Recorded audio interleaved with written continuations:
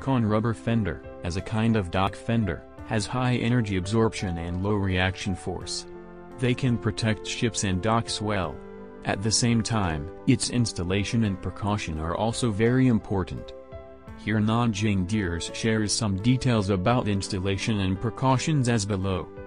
1. The installation of the fender system shall be carried out in accordance with the JTGA 297-2001 standard. All bolts must be tightened, the gasket shall not be missing, and the load-bearing weight chains must be tightened to protect the fender's working life in case of the fender's long time drooping.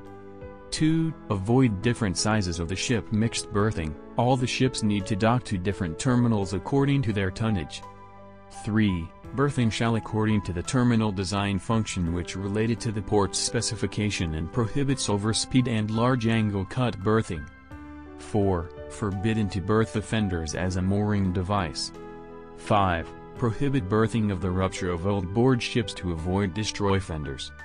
Correct installation and effective protection will increase the service life of the fender, so it is necessary to conduct an effective inspection of your fenders.